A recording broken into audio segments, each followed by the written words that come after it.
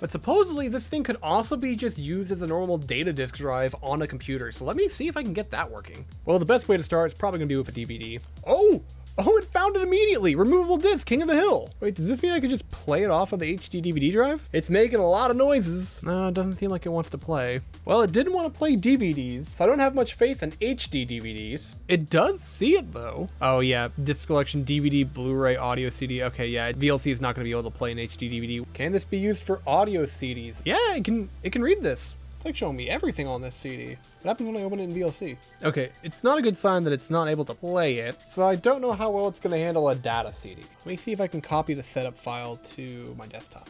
Yeah, what about the ZINI file? Yeah, copy that too. That works. So let's try a Meteora. I wonder if it's like a size thing. So let's try doing just num MP3. Oh, there we go. It's copying and it's very slow. This did copy over and it did work. Would I recommend using this in order to transfer data? No, but hey, it's neat that it can do it.